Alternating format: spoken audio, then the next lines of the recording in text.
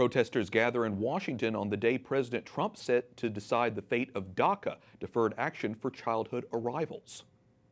My undocumented community! My undocumented community! They are somebody! They are somebody! Courts placed the president's order on hold. Congress still is trying to reach a deal with both parties on Dreamers, the roughly 700,000 immigrants brought to the country illegally as children. Alfonso Aguilar, president of the Latino Partnership for Conservative Principles and the former chief of the U.S. Office of Citizenship, is here. Alfonso, welcome back to the program. Thank you so much for having me. It's been 6 months since the president moved to end DACA. The March 5th deadline is here, and yet we've seen no action in Congress. Do you think a solution is in sight? I think it's highly unlikely, unfortunately.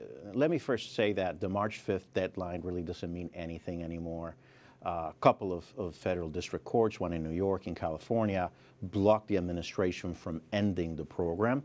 And just last week, the Supreme Court decided not to weigh in on the case right now at this moment. So I think the Supreme Court will end up looking at the merits of DACA, but it will be by the summer of next year. So the political pressure is not there anymore to do something. So it's going to be difficult. I think Democrats are looking at the election. I don't think they have been honest brokers or they've been trying honestly to negotiate with Republicans. They fabricated all sorts of excuses not to get a deal with Republicans. All the Senate proposals collapsed in the Senate.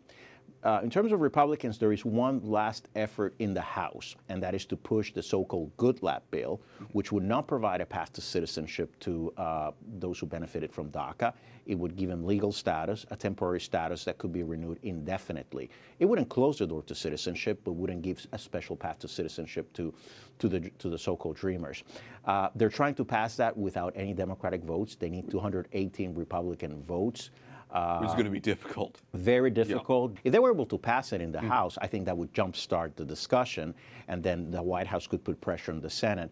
You mentioned the Democrats and how this has been such a contentious issue for them. In particular, we know that Congress is supposed to pass another spending bill by March 23rd to keep the government running, and we remember the Democrats kind of forced a partial government shutdown over the issue of DACA. So do you think we're going to see another shutdown this month or in the coming months?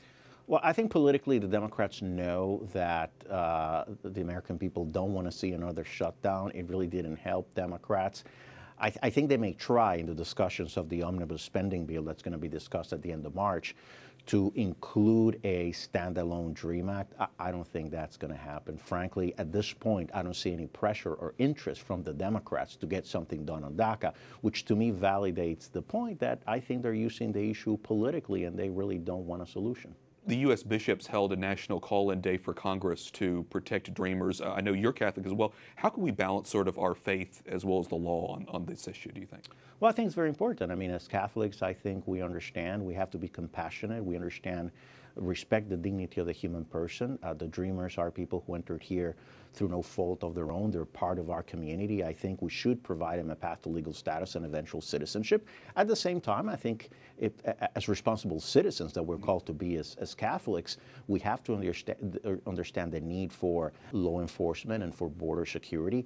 I think we need to support policies that are welcoming of immigrants, but at the same time protect the security of the homeland. That balance is so critical. Alfonso Aguilar, president of the Latino Partnership for Conservative Principles and former chief of the U.S. Office of Citizenship. Thanks so much for your analysis. Thanks for having me.